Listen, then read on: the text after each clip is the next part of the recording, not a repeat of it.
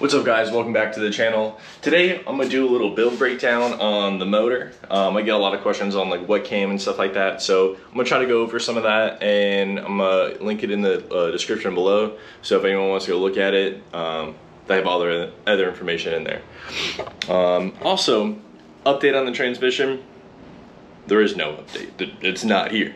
So it was supposed to be here a couple weeks ago and some BS happened and it's just not here. But still being optimistic, still hopeful it's coming. If not, I don't know, we'll get something else done. I can drive it, it just doesn't want to go into gear. Like going from neutral to reverse, you gotta have to rev it up a little bit, kind of like a manual, like you're slowly easing off the clutch for it to engage. That's what it feels like when you're giving it gas. And then it engages, and then starting off from like a stoplight or a stop, there's a dead zone from like idle to like 2,000 RPMs. There's literally nothing. Like you can rev it up, nothing happens, and then you can feel it bump in. So I know something's messed up there. But off topic, let's get back to what we're doing.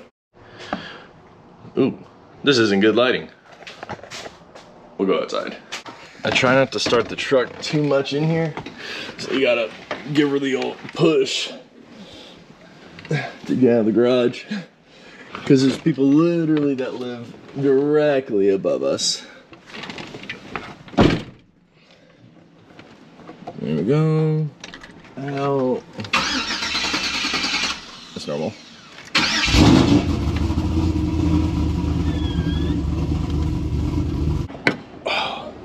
Oh my god, we have lighting. Cool.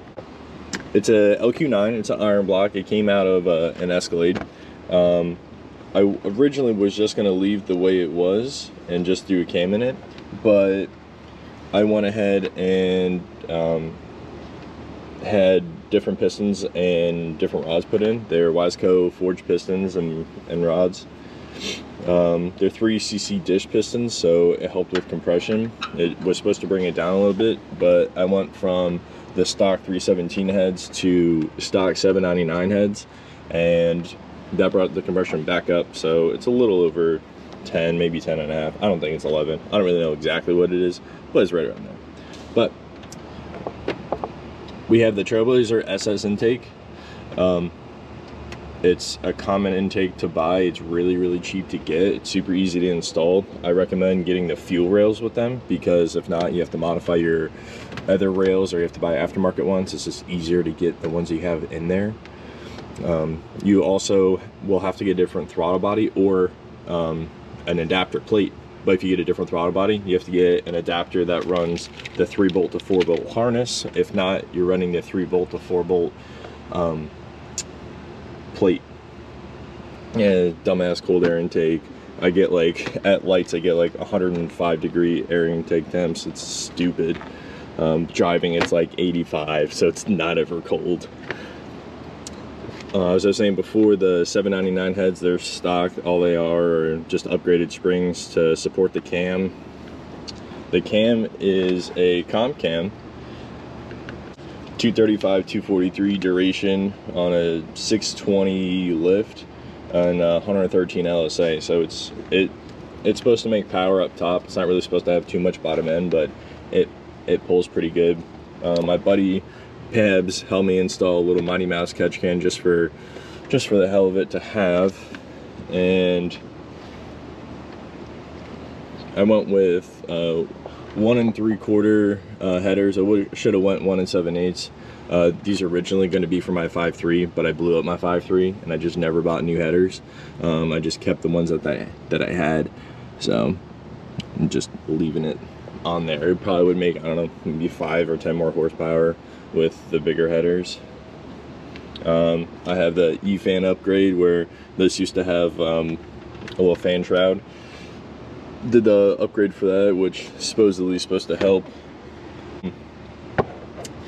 The transmission is a 4L80. It's supposed to be built to hold 1,000 horsepower, and I guess it held. It's just some stuff didn't go right. with that, it's a 3800 to 4000 installed by Circle D. I have an external transcooler for it, which is over here. You can kind of see through the radiator. Then I also have one that's running into the side of the radiator, because with the upgraded E-fans, you can run a transcooler on one side and an oil cooler on the other. I haven't hooked up the oil cooler yet. I think I'm gonna do an external one. Oh yeah, almost forgot. I have, these are 1000cc injectors, or for pound per hour. They're about 98 pounds. For the rear is just it's a stock 10-bolt rear with 390 gears and an Eaton TruTrac. All new seals and everything were put in. And for fuel, stock lines and everything, except for the E85 sensor, and then a Walbro 450 pump, which is supposed to hold a decent amount. So I got big injectors and a decent sized pump. Also, it does that all the time. It won't fire up on the first crank. It does that. It's done it since I've been tuned.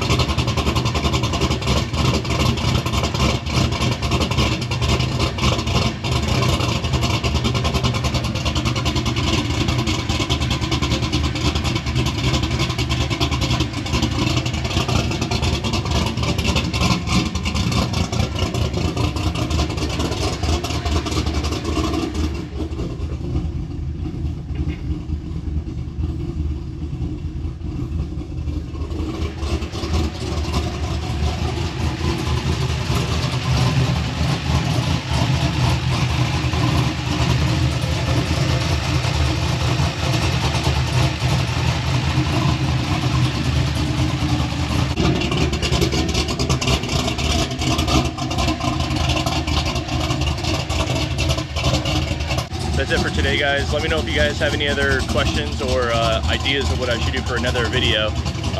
Well, like, subscribe, and I'll catch you guys next time.